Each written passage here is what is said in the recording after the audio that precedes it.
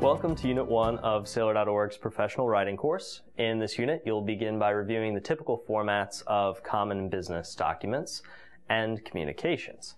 In the next unit, we'll ask you to draft a document, so start thinking now about what kind of message you want to work on.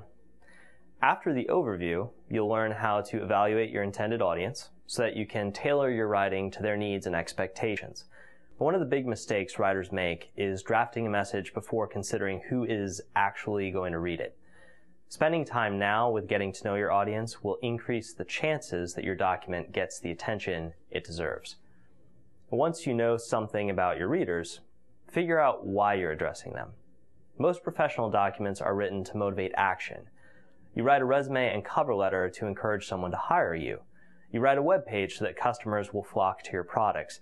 In short, what do you want your reader to do? That desired outcome must be your main point, and everything else should be organized around it.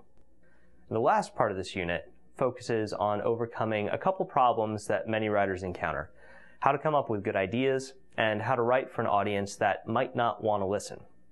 This unit should take you about an hour and 45 minutes to complete, and as you progress, you'll encounter brief readings, videos, and animations. Pay close attention and take notes. These will come in handy when you compose your draft in Unit 2 and in the final exam. Now, let's get started, and good luck.